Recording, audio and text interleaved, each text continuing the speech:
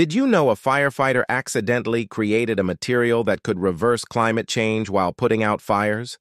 In September 2023, veteran firefighter Frank Rodriguez was doing routine maintenance at Los Angeles Fire Department Station 27.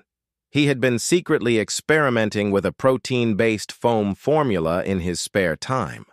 During a small test burn, something incredible happened. His homemade foam didn't just put out the fire, it started pulling carbon dioxide straight from the smoke.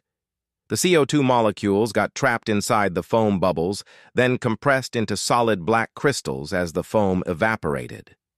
These weren't just any crystals. They were diamond-hard chunks of pure carbon. His formula captured 95% of carbon emissions, preventing millions of tons from entering the atmosphere. During wildfire responses, he secretly tested it further. The foam captured more CO2 than the fires actually produced, making firefighting carbon negative. Black smoke literally transformed into solid carbon chunks falling to the ground.